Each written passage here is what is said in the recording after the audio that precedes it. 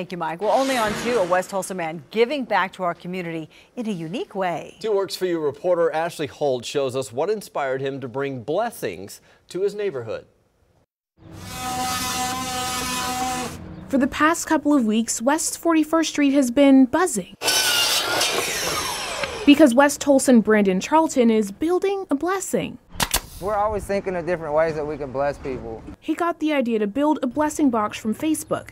It's a place for people to either give or collect non-perishable food items. This is certainly a way that more people could get involved in a ministry. The thought didn't materialize until his mother Dana passed in January. A short time after that, my senior pastor's wife said that we should go ahead and do it and do it in memorial to my mom. His mother was a fixture in this community. She took people in and fed them and got them cleaned up and straightened out. She took delicate time and attention with everyone she helped, as Brandon has building the box. The box will be out in the open, so whoever needs to have access to it can.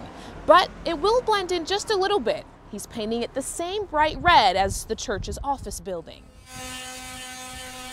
This really continues the ministry, I think, that she had and her heart. Pastor Dale couldn't think of a better way to honor her or a better person to do it. And I'm really excited about how God has been using him and just changing his life. Dana didn't just shape the lives of her neighbors, but Brandon's life, too. I broke her heart for a long time, and she never stopped loving me. The loss still not always real. It hurts.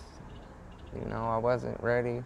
Now he keeps his hopes for a better future close, intricately framing what his will look like. Jesus said that I came to give you life and life more abundant, that your joy may be full. But he's confident no matter what happens from here is nothing short of a gift from God, also known as a blessing. From West Tulsa, Ashley Holt, 2 Works for You.